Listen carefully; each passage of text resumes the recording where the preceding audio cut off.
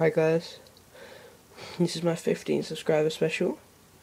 It's on Diarrhea. Now this is a co-op glitch because on solo, it doesn't work because you need to power off, and you do it on quick revive near the elevator, and you get crushed by the quick revive elevator on solo if the power's on. On co-op when it's off, you're fine. Hopefully. Sorry for this shake at the moment.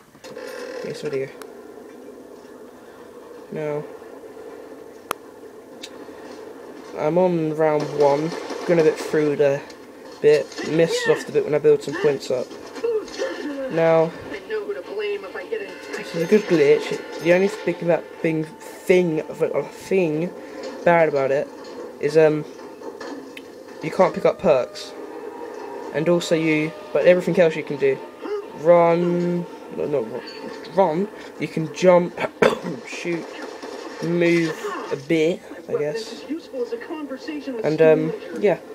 Also, as you can see a bit earlier, when you jump on the elevator, it makes it move faster. Just so you know. He scratched me. Somebody grab some ointment. So I'm recording this video. You see my Minecraft video? That's pretty cool. We're quite happy about that.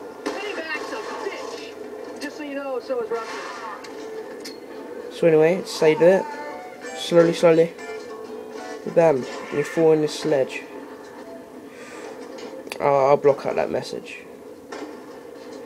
Yeah, move a bit back so they can't hit you when they fall down. And there, you've done the glitch. There, you see? They fall down. It's pretty cool, isn't it?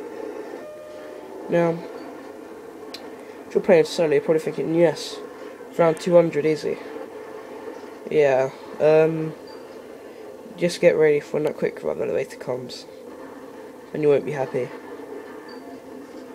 Because I thought you were actually invincible from everything, but no, you're not.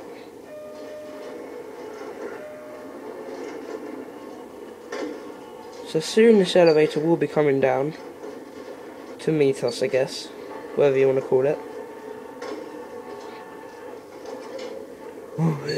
This is long.